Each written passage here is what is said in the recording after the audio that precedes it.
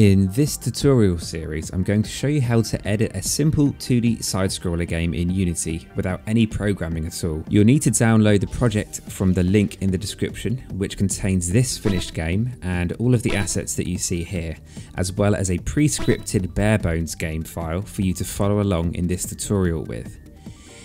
If you're here to learn how to code a fully realised game, you will be disappointed, and I invite you to check out literally any other Unity tutorial, as it will be full of C# goodness. If you're an artist looking to learn just enough to showcase your beautiful work while moving around a map, collecting things, playing with physics, and not dying, then you've come to the right place.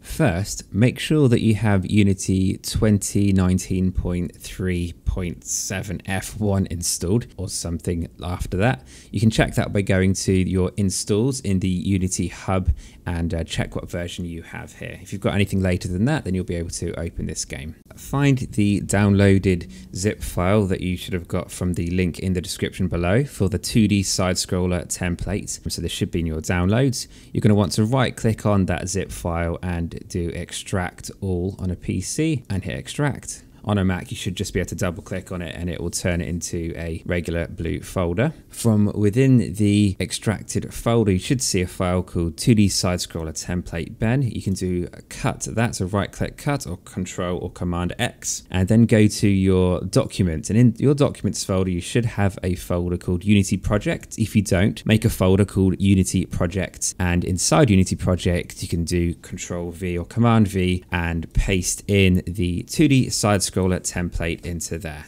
And to open up the game that you saw a moment ago, double click on the 2D side-scroller template, and in assets you'll see your finished game level in here. You can double click on that, and to test the game you can hit the play button at the top. You can use the arrows or swads on the keyboard to move around and spacebar to jump. If you die, you'll need to hit the play button at the top to come out of it and then go back in again. If you want to see full screen when you hit the play button, like it's happening on my computer, you'll need to come out of play, make sure the play button is released and grey like mine. Go to where it says game, the tab here for game, and you can click maximize on play, so that's brighter and highlighted.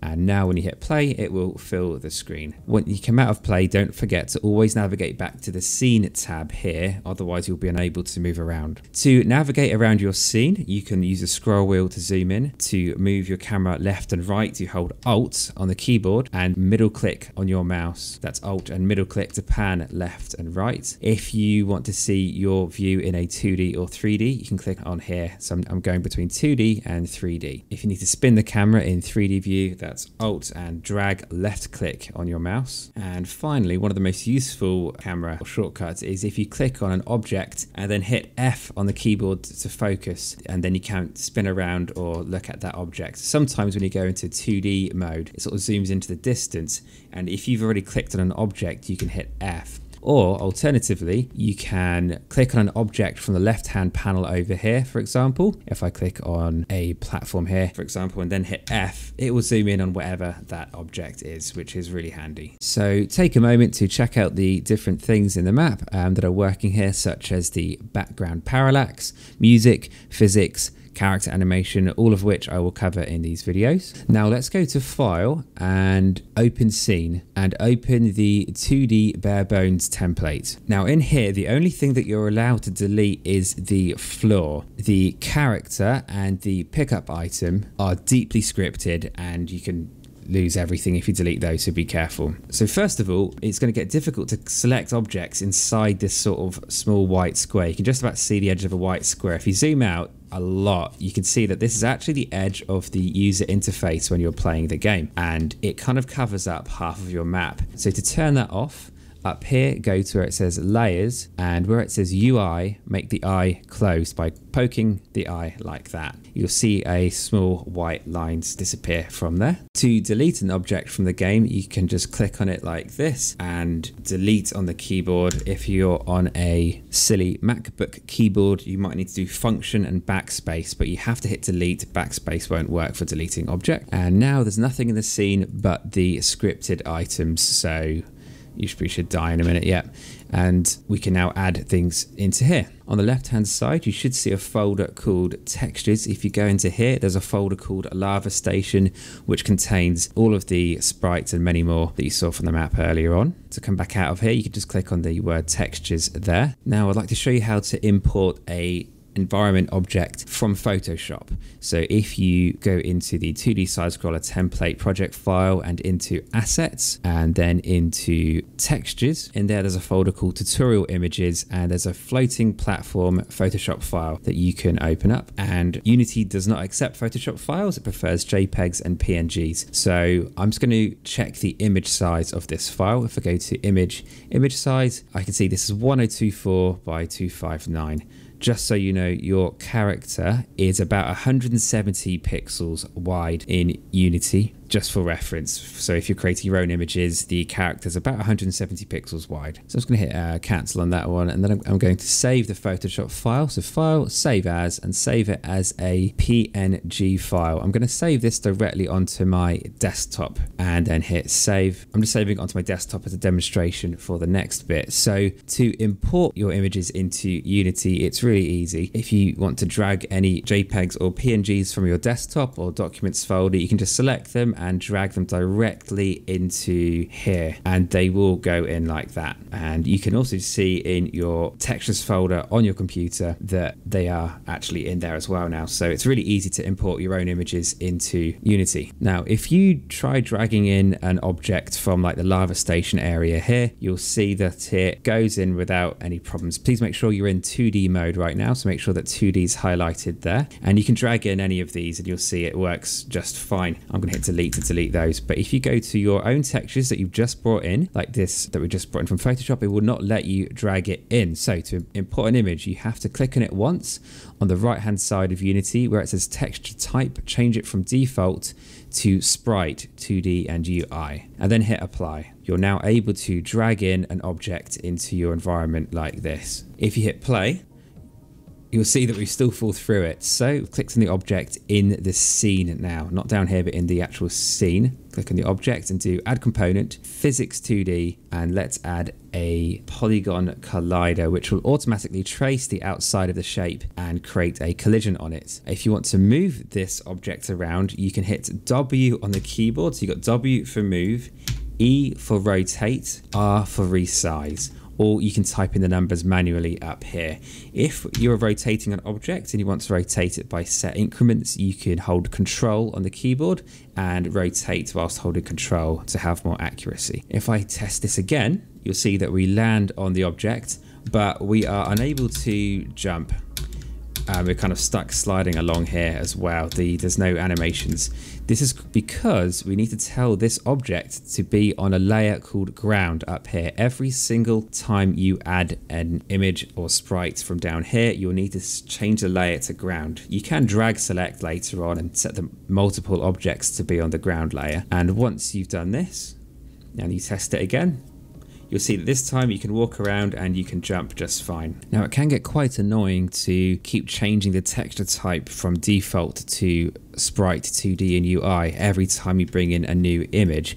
So what I do is I bring in all of my images at once, and then I select them all by holding Control or Command on the keyboard to select multiple files from in here, and then I can change them all from default to sprite, 2D and UI, and then hit apply to all of my textures at the same time. That then enables me to bring in anything I need to into the game. So I'm now going to show you how to order layers so that things appear in front or behind other objects. At the moment, our character, if you click on the character up here, and you can see on the right hand side all of the attributes that it has on it. One of them is to do with the order in layer. The order in layer is 0, which I like to think of as the center of the scene. So the main character is at point 0. If you have multiple objects stacked over the top of each other, like I've added here, you can see that when you hit play, you have some problems where you have objects that sort of phase in and out of themselves like this without you doing anything. The way to stop this is to change the order in layer. So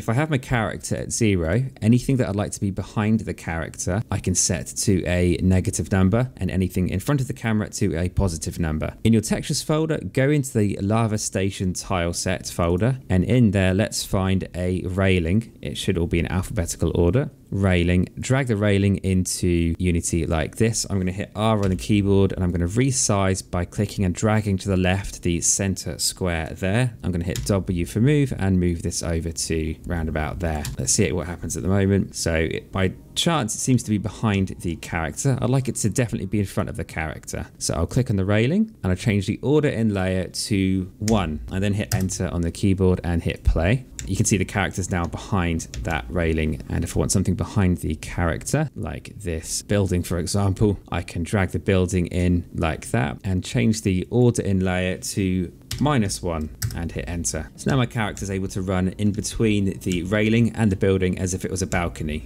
I'm just going to delete those two objects. Now let's sort out our final background. So if you go into the lava station area over here, let's start off with our background sky. You can see here there's a little tiny blue square that's only 4 by 4 pixels, and you can drag that square into your area here and then resize the sky. Now it's so small that when you drag this to the right, it takes quite a while to resize, but keep dragging and letting go from the center cube. You can stretch it obviously, but do that. And you kind of want it to fill the screen. In fact, you want it to fill up everything forever. So I mean, I've set my scale to, over 9,000 there, and that should do for now. If you go to your 3D view now, by clicking on the 2D button there and hold Alt and drag left click to spin the camera around, I'm going to hit F to focus on the sky. I'm going to zoom back in. It zoomed me out quite far then. In fact, it zoomed me out so far, it's quite annoying. So I'm just going to zoom in just so I can see the map there. If you hit W for move, you can move the sky backwards. This will get clearer later on, but move the sky quite far back like this. I moved my sky to about 200 on the Z axis up here on the top right. Next, let's add some buildings in the distance. When I'm dragging in images into my game, I always like to drag them into the 2D mode. Otherwise, you have no real control over where they seem to go, and it gets quite annoying. So if I go back to 2D, drag in my background industrial buildings like this, and if they're too small, you can hit F to focus on them like that. I'm going to scale these up to about this size, and then I'm going to go to my 3D mode and move them back. Now when you hit play, you'll see how the 3D looks kind of different, and it zooms in because of the camera, and it can get difficult to position all of these objects. So what I like to do is get my game view tab here and actually drag it down like this, and actually dock the game view into the bottom right hand corner of my Unity like this. So now when I'm manipulating my graphics in my main view, I could see the effect it has. So these buildings, I'd like them to kind of fill up about this much. Now our character, if the robot falls to its death, you can see that there's actually a sort of, the buildings have an end down there, and we don't want that. So in here, there's a background grey. So before I drag this in, I want to check how far back my buildings are. I'm going to click on them here. I can see they are currently at 27. I'll just up that to 30 and hit enter. And if I move left and right, they seem to be moving about the speed I'd want. Very subtle. Now drag in your background grey square like this, and resize that background grey square up quite a lot like this, and then do W for move to drag it down beneath your buildings. You can see if you go to your 3D view, you'll need to change the Z axis to 30, and then you can do R for resize to scale that. To be honest, you can just make that really, really big and really, really big. W for move, drag that down. Everything below this point, I want to be that color. And then if you want to click on your buildings up here and do Control D or Command D to duplicate them, you can see I've made these so that they are tileable and they kind of join up to themselves like that. Now let's go to bring in the next level of buildings further forward. So we've got sky, far background. Let's bring in mid background now. So there are some futuristic skyscrapers called skyscraper 1, 2, and 3 here. I'm going to go to my 2D mode and drag them in like this, 1, 2, 3, and I'm going to scale them up like this. I'm going to go back to my 3D view, W for move, and I'm going to push these further back. I want them to kind of be halfway in between these far background buildings and the platform that we're walking on. That should do it. Now, if I hit play, you can see we've got parallax going on like this. So it looks like there's depth to the distance, which really helps. And you can control how fast these buildings move by how far back or away from the camera they are. And the further back they are, the larger you might need to make them. Now, I do want to check the order in layer for these buildings. Now, because all of these things are at 0, they are doing their layerings properly, but I don't want to trust that. So where it says order in layer, I'm going to change the sky to be -100. And I'm going to change this far background here. Now you might need to drag select all of these like that, and then set the order in layer of these to be like -90 for order in layer. And then these buildings here, 1, 2, 3. So you can just check you've selected all 3 of those by moving them around a bit with W, and order in layer to, let's say, -80. You can see here I've forgotten to do the floor. So I'll click on the floor, and I think that was at -90. So now these are definitely going to be in the distance, and we won't have any problems with those. I was going to resize these a little bit because I could see the bottoms of them, and push them back a bit. If I don't want to see the, have to focus, if I don't want to see the bottoms of the buildings, I could just duplicate them. 1, 2, 3, I'm holding shift to select them all, Control D to duplicate, and I can move them underneath. I could do R for resize and sort of mirror them like this. I'm just checking this number here to make sure I can get it roughly -2, that should be, and then kind of just pop those like that. And if they're reflecting, it means that if you die or see the underneath of them, you won't see them come to an end and you won't ask any questions. So now you've learned how to import your own images, set up parallax in the background, and set up the order in layer for 2D objects to walk in between. In the next tutorial, we will modify the character so it looks less like a ghost, and you'll be able to import your own character graphics in as well.